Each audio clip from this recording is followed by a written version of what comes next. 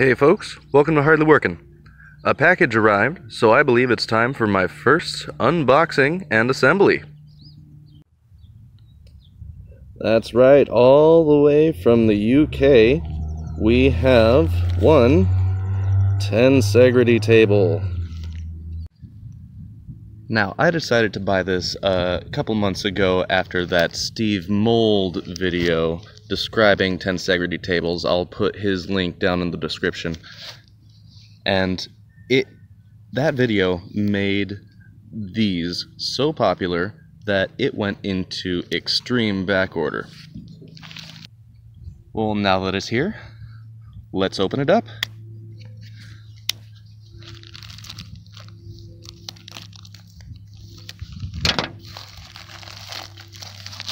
Lovely. A box within a bag. Perfect. Oh. It comes with its own little pamphlet. This is the company that CNC'd the table. They are known for their Stirling engines. Their website, stirlingengines.co.uk, that's also going to be in the description. So they seemed to pack it very efficiently. They even got a catalog of their Stirling engines in. And here is the main attraction. It has instructions online. It has a bunch of warnings. So we are aware that this is hardly a toy.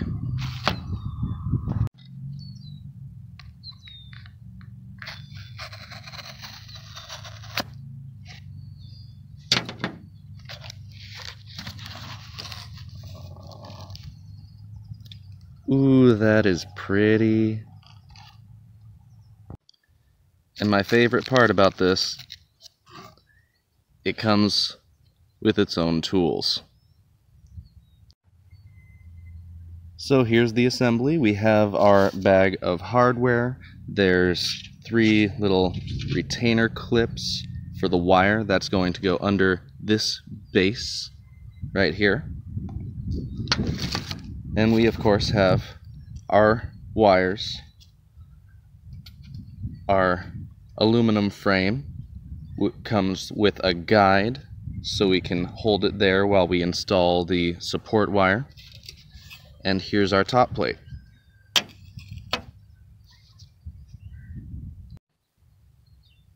Now, for the beginning, you are going to start by just attaching these 2 aluminum plates.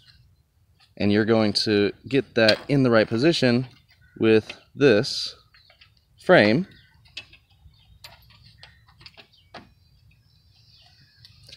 And those will be held in with these, the largest screws in the set.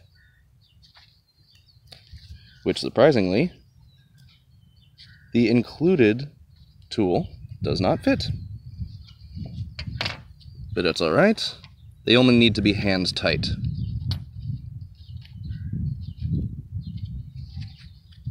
Just to keep them in the correct positioning.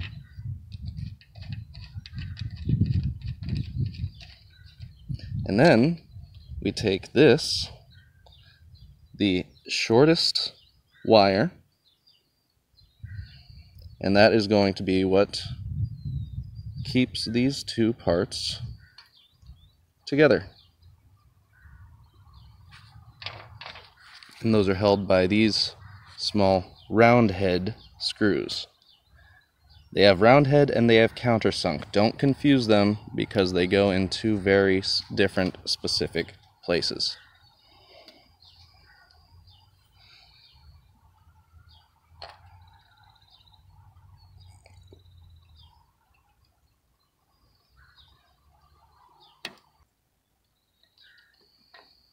Seems we can just loop the wire over the head of the screw if we're careful. There we go. And now we'll tighten the top down.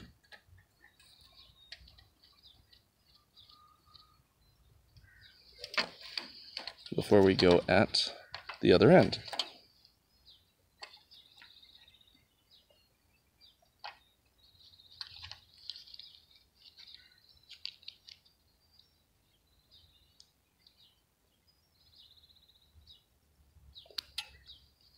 And that is why you wear gloves that fit.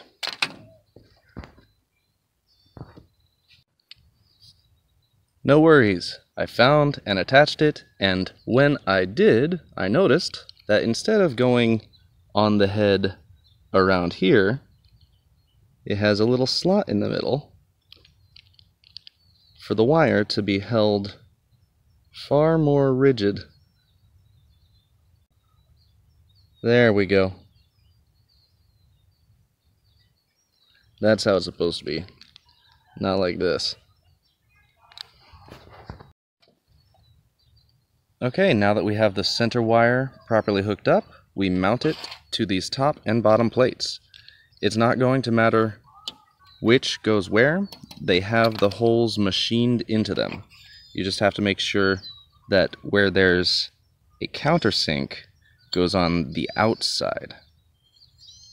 So it'll go like this, and we have these special screws that will keep it flush against the base.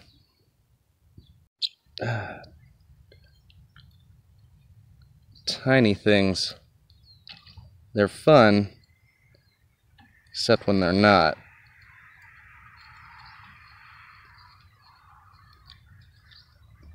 But this can be fun, except when it's not.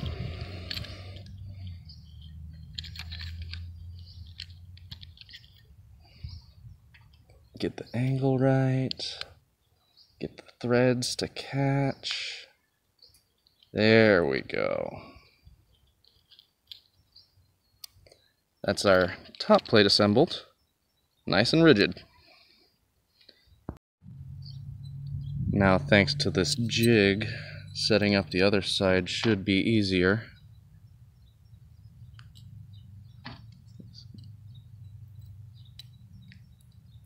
First we get it in the hole, and then we get it on the post.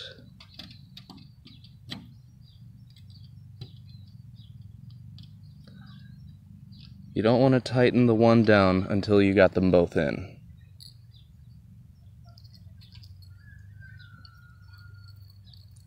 Because when one is over tightened, it makes it more difficult to twist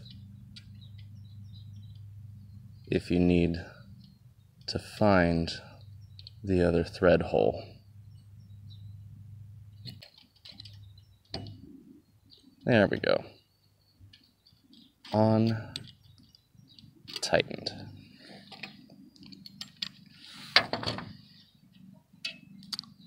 I'd say we're nearly halfway there. Now our next step is we gotta mess with these long wires. There's 3 of them, enough to make a triangle balancing system. We have loop end into the top plate, and we have loose end into the bottom plate.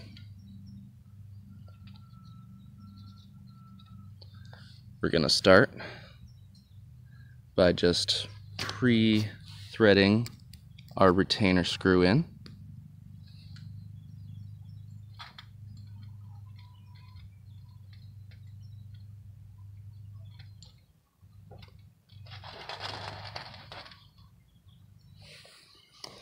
Not so far that it's poking through this hole right here, because that's where we're going to thread the loop end of this wire.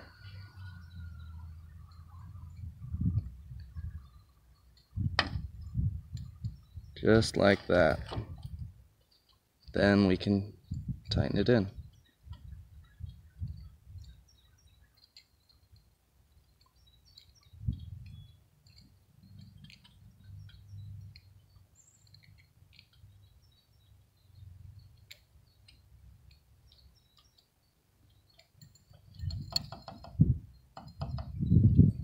There we go.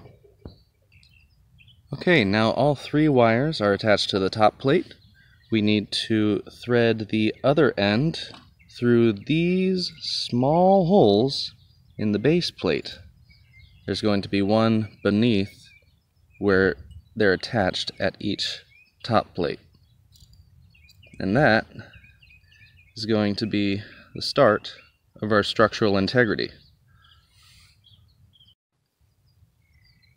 The wires are through, and we've flipped it over to now install these retainer shuttles. They are going to go on the opposite of each wire in these pre-made channels, and we're going to make sure that the hole on the face is pointing out.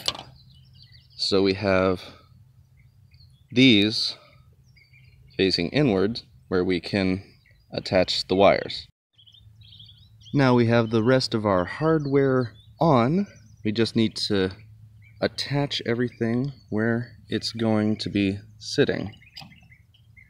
So we're going to wrap the wire around and just use this screw to cinch it into place.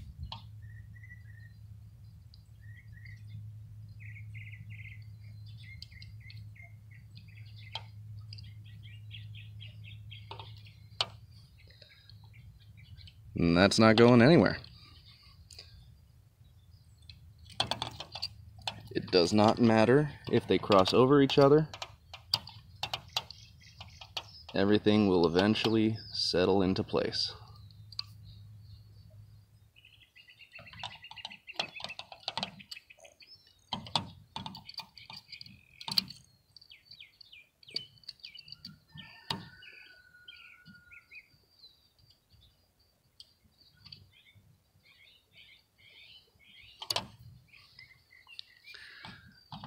Now the wires are on. All the slack has been taken out.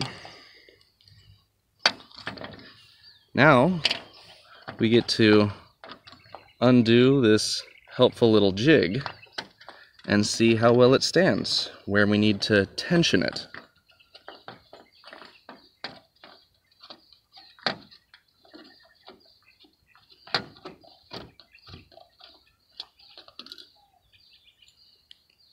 That's one. Oh.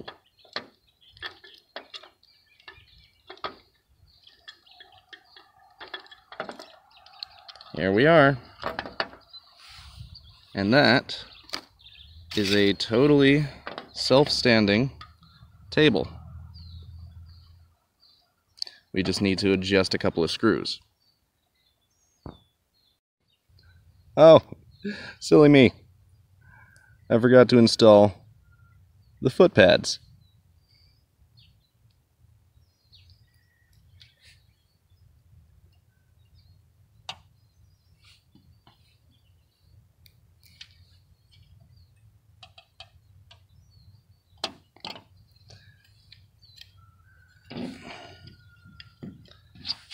Now we just go around and tighten where we see loose cables.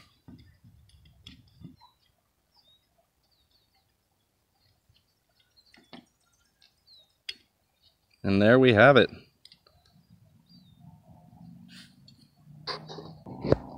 Tensegrity table.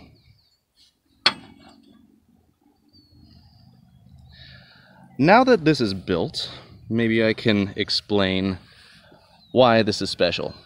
Essentially, we have the top hanging off of the bottom.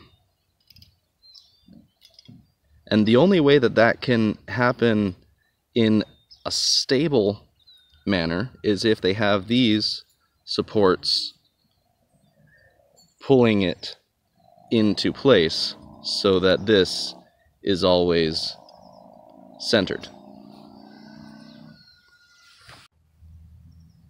Hope you enjoyed. Thanks for watching.